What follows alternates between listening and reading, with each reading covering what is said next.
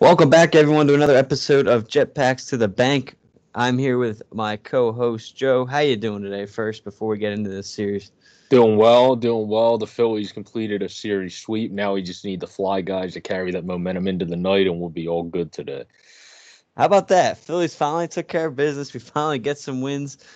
Finally we can finally talk about a good series, good games, Phillies victories, and not just some losses.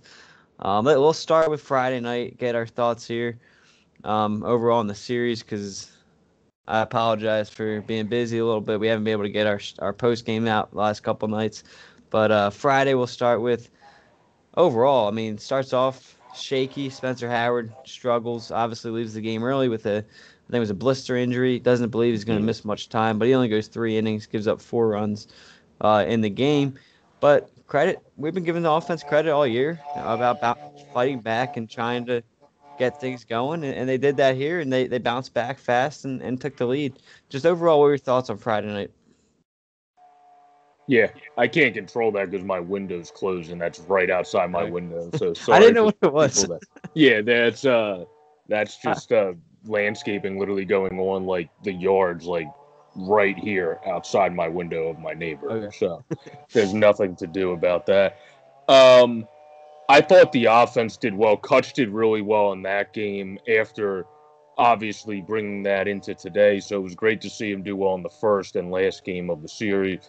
Reese Hoskins also got going with one hit that game and also continuing to walk. And then Bryce Harper. I mean, I just really like what the offense did. JT was obviously the star of that game with the three RBIs, but it was nice to see. It was nice to see also Bohm come up and get a hit immediately. So, I mean, there was all good signs for the offense in that game. But also, other than Spencer Howard, if your name was not Hector Neris in that game, it was all good sign for the bullpen too, because Alvarez, Parker, Morgan, and Hunter all picked up uh, Howard for having a not so great outing in the first place, but also not being able to go as long in length due to his blister injury. So. Yeah, I mean, as much as we ripped on the bullpen, give those guys credit. Man, Jose Alvarez looks fantastic so far in this season. Parker, I know he just came up, but he pitches a good scoreless frame. Hector Neris is not where you want him to be. I mean, it's simple as that. He hasn't had many save opportunities. He's got a couple these in this last week, and he's blown two of them. I mean, you talk about the struggles there. You can't have a closer keep blowing. I think he's blown two out of like four chances maybe. So obviously not what you want to see there. You mentioned it though. Good sign from McCutchen turning it around. Got a couple hits. Hoskins has been hitting the ball lately. He's got hits in 6 of his last 7 games, and he's got on base in 12 straight games now after today. So I think I mentioned it before. I think he's starting to turn a corner, which is good to see. Obviously Harper and JT have just been on another level this year. So good signs for them to keep it up. And I mean now he's on the IL.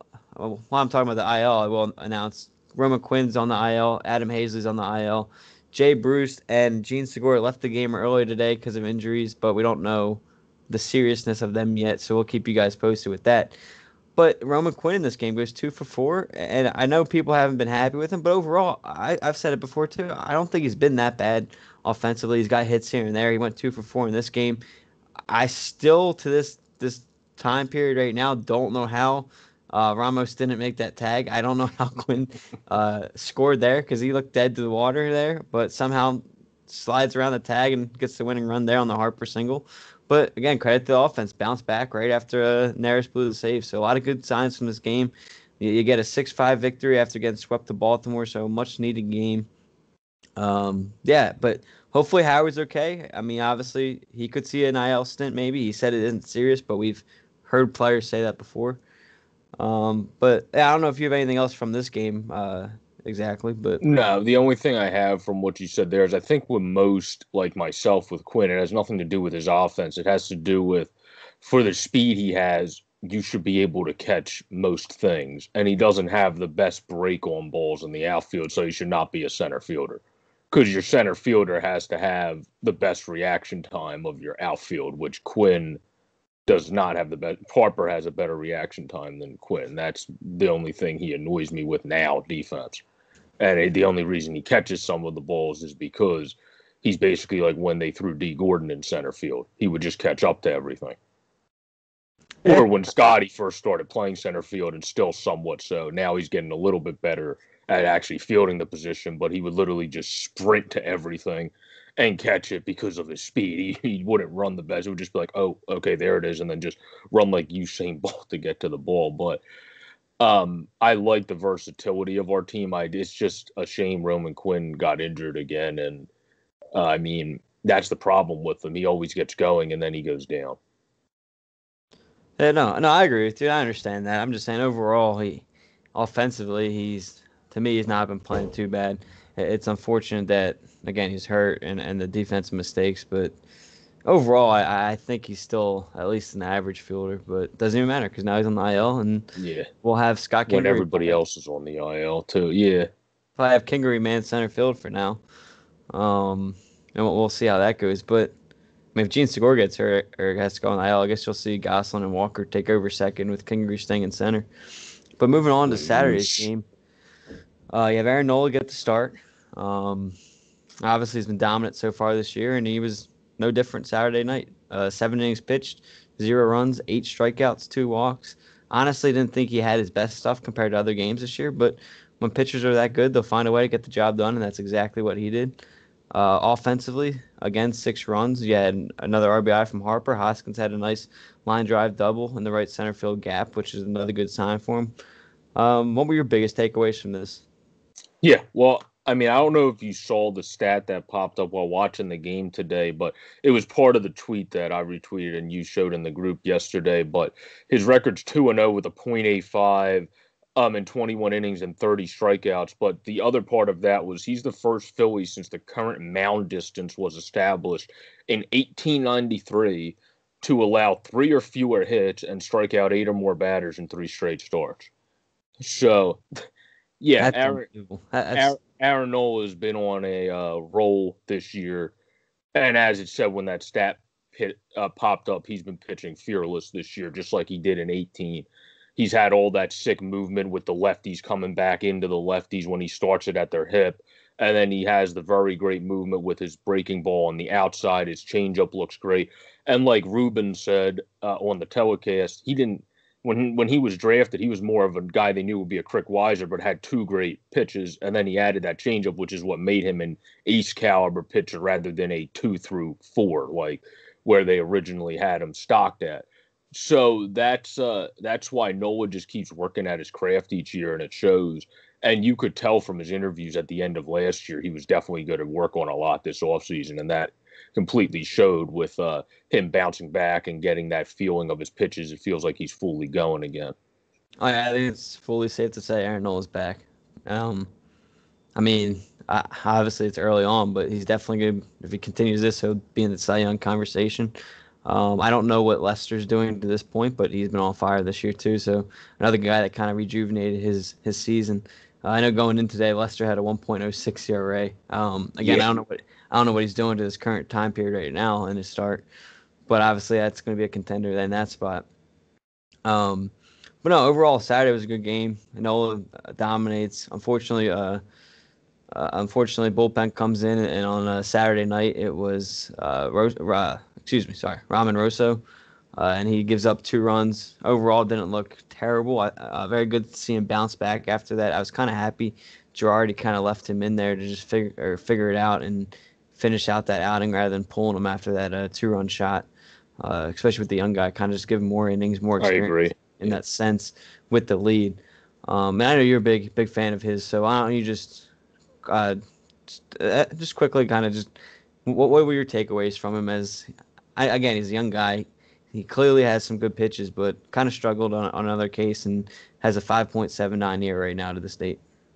Yeah, I mean, when you have a bad first outing, you're going to obviously not look too sexy after that until you have a couple of those outings as a reliever, because we all know how relievers work. Bad first outing it takes, and this year we only have 60 games. So usually it takes about a month to lower your ERA. So you have to start pitching enough. But he, before that, against Atlanta, pitched 1 1/3, gave up nothing. Pitched an inning against Baltimore, gave up nothing. Was one of the only people that pitched well against Baltimore. And then that's a reliever. And then pitched 2 innings and gave up 2. But again, it's on one mistake pitch. And he is a guy you expect to pitch a couple innings. So I like the fact that we stretched him out because he is a guy you think might be able to be a 2 inning reliever at a time if he gets going. So I do really agree with you there. He had good movement on his pitches in his last 3 outings, including the one on Saturday against the Mets. So I just think he's starting to get that feeling going. That's exactly what I hope to see in Connor Brogdon, another youngster with good pitches and stuff, as we give him more time because he had a rough first outing too. His ERA is just high because of his first outing, and now he made that one mistake pitch to Dominic Smith. That's all. Yeah, no, I agree with you, and hopefully he continues to just develop it, and I think that's going to be important for him. Unfortunately, Exactly. with not having obviously solid relievers around him, he's kind of being forced into these situations that more high pressure than you like. You'd rather get him started in these 6-0 games, kind of get a feel for the league. But unfortunately, obviously, yesterday he was able to do that, but in other cases, he's been kind of just thrown straight into the mix.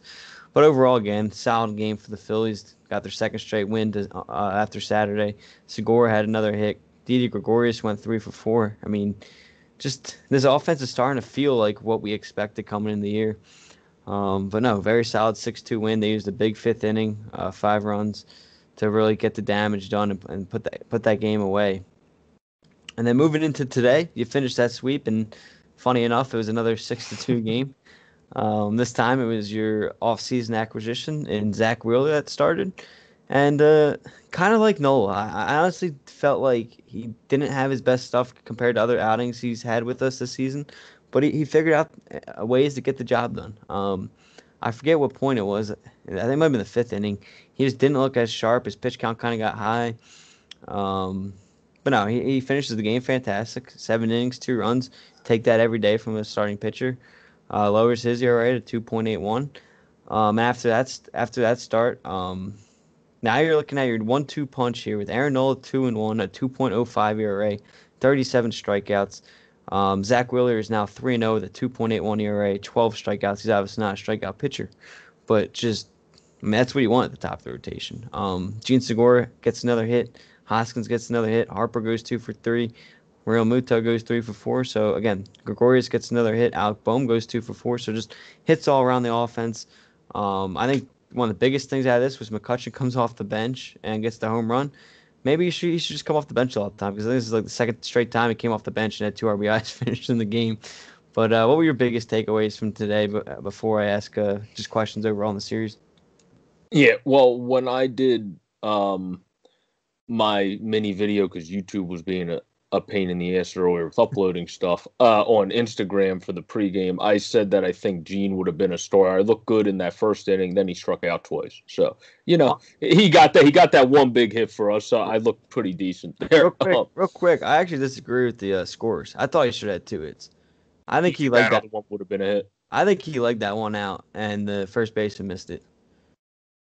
Gotcha. I would have gave him a hit on that, but I don't know. Maybe they'll review it afterwards because sometimes they change stuff. But that's what they did with JT's. They originally had him at 2 for 4, and then changed that one that guy missed a hit. But yeah, because JT ended up going 3 for 4 to bring his average back to 300. And then Harper continues. I mean, those guys just continue to rake. You see Didi with the single up the middle. He keeps getting about a hit per day at least. Boehm has 2 hits again. I mean, he's the most impressive thing since he came up, and that's exactly what we want to see. He's had professional at-bats in all of his at-bats. When he's got out, he's still had a pretty good at-bat at the plate for the most part. And I just really liked what I saw from him. And also a big thing, Scott Kingery. Scott Kingery went 2 for 4 today. Scott Kingery has not been hitting at all. So that's something you like to see. I liked how Girardi put him 9th because, like, when you have the DHs in, that's almost a new table setter because you have the leadoff hitter as the table setter. Then you have the 9th hitter to set the table for the start of the lineup. So that being able to get on base really helped the start of the top of the lineup in Hoskins, Harper, and Real Muto with Kingery there. So, I mean, I liked how I saw better at-bats from him. His one out was also a hard grounder to the shortstop. other than his strikeout. So he looked a little bit better at the dish today. So that's really what I took from this game, because the other guys we almost expect them to do well, in Gregorius, Harper, and Real Muto at this point. Bohm, honestly, if he keeps doing this for a week, is going to get grouped into that category in the first week and a half of his career. So I agree with that. No, and it's good to see, and that's one of the questions I had. I mean, obviously, he's only played what 4 games now on the year, but what are your early thoughts about Bohm? Like, is he? I mean, obviously, you can't judge if he's going to turn out to what we think he is or whatnot. Obviously, it's still early, but just talk about his overall approach to the game, fielding and hitting. Obviously, kind of got lucky today with his error where he overthrows Hoskins at first, but they're able to chase it down and throw the guy out at the plate. Can't remember who was running, but they throw him out at the plate to save the run. Obviously, that's a tough play to make. Maybe he should have just held on to it and gave up the infield single or whatever. But overall, how do you think his approach to the game has been this first 4 games into his career? I think it's been pretty good. He's made some nice plays at third. He missed the one, like Jake even said it after the one game when he said he should have got that one when he went to the side. That was like a hit or miss play. That's kind of basically what Arrieta said about it. And I think, if Arrieta says it's a hard play, it's a hard play because Arrieta yeah, likes to oh play yeah, it. yeah. Jake says it as it is. So if Jake says it's a decently tough play, that's a tough play. He's not going to give a kid credit for missing a play, probably. So I think he's looked pretty good, honestly. I mean, I know I saw Jack Fritz tweeted something out that he's definitely not smooth at third, and he's like, and I think what people replied is good. He's smooth enough for now because he just got called up. He wasn't even playing games. We were playing simulated games. So, I mean, it's going to take a little bit to get to the level of the major leagues, the speed of playing the third base position in a non-simulated game format. So I think he's looked fairly solid. He's made some off plays, but he's going to take. We knew fielding was what he's going to take a bit in, but overall, I think he's looked pretty good for a guy that has all his questions in fielding. Now at the plate, he's looked exactly as we thought. He looked like a professional hitter as soon as he's came up. But for a guy that's had questions in fielding, I think he's looked perfectly fine. You're going to expect some overthrows from a guy that has questions in fielding as a youngster, and that's what we got. And we got that one play that he missed that he said he should have made, but that's good to see because when someone says they should have made it, they're going to work to keep working and make sure they make that play the next time. Yeah, and I was really encouraged by the one double he had today. He went complete opposite field, sent it right down close to the line. I mean, it had some way. It was clearly a fair ball, but down the right field side there. It's very, very encouraging to see him use the whole field too, rather than just seeing him be a pull ball hitter. But no, very good start to his career. I'm excited for him overall. We mentioned it. Some guys starting to hit, obviously. One of the biggest ones is Hoskins. He's a guy we obviously need to get going. Do you think he's really starting to turn that corner? Do you think it was an advantage of just the weak Mets pitching this weekend? Obviously, a struggling Steve Matz, lefty, so that advantage Hoskins. Obviously, a struggling Rick Porcello. And then DeGrom got scratched Friday before the start. I forget who ended up starting that game. Walker Lockett. Yeah, that was it. Walker, yeah, he starts Friday night. And obviously, Baltimore doesn't have the best pitching either, so took advantage of that as well. Like I said, he's hitting 6 of his last 7. Obviously, we all know he can walk, so he's got on base in 12 straight games now. So what do you think? Has he finally turned the corner, or is it just taking advantage of some bad pitching? It's hard to tell when you have off pitching going in 3 straight games, but it looks like he's using the field more, which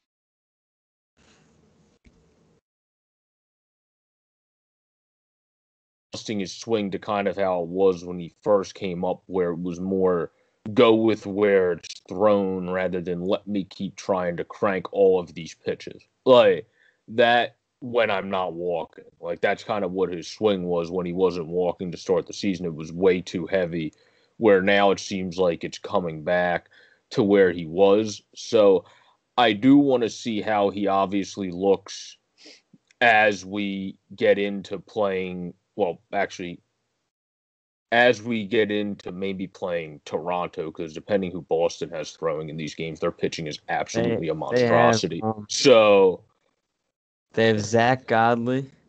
Okay, well, he has like a 19 ERA to start, like a 9 ERA to start the season. Kyle Hart.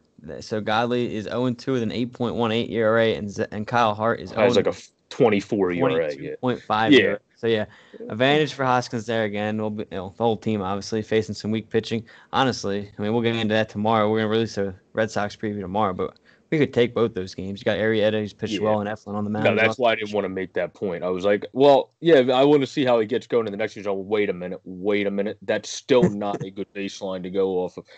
So, depending who Toronto has pitching in that doubleheader, if they have some of their good guys going, that would be a good test for Reese. But they obviously probably didn't announce yet who they have going in that. So, when we play Thursday, I think that would be the best test for him to start, I would say.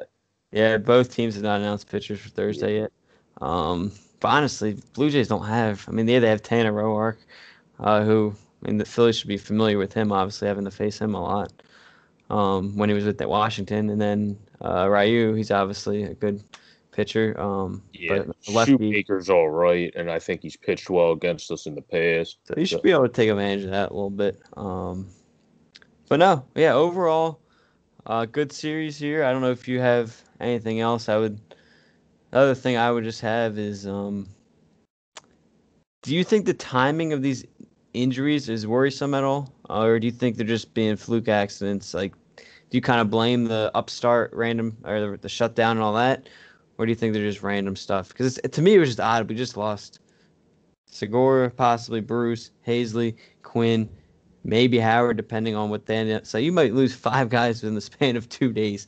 Like that's just unfortunate, especially when you start winning. I mean, that's just got to be a blow to the team. Yeah, I mean, there's a lot of injuries going on around the league in general right now. I just think it's something that's bound to happen, and we kind of had to expect coming back this quickly, especially blisters on pitchers' fingers. I mean, when you're not used to throwing a ball for a while, and then you're ramping it up, stuff like that's probably bound to happen the most. It's unfortunate the bigger injuries these pitchers are getting from ramping it up around the league, and I hope to God that stays away from more staff. So I just think it's not too surprising, but hopefully Hazley's is just a 10-day, like a short IL stint with the wrist there, and he's able to come back quickly. Hopefully Quinn's, because it didn't like is not too long of an extended thing, because sometimes we know with him he has lingering injuries whenever he gets an injury. And then I heard that Suarez and Robertson came back up to Philly and are getting work in soon. So if they're able to be back in by the start of September sometime, that would also be a huge boost for this team just as a whole. Yeah, no, I absolutely agree with that. It's a shortened season. Obviously, every team has their own. I think when I was watching postgame the other day, they said I think it was like 50 pitchers are already on the IL around the league. Like that's just insanity. Yeah, Like, and it's a lot. That's why Girardi keeps referring to the beginning of the year, working these guys back into it after that second layoff, just because like that's a lot of injuries for this shortened season. But hopefully, like you said, they're all short stints. We get some guys back here soon.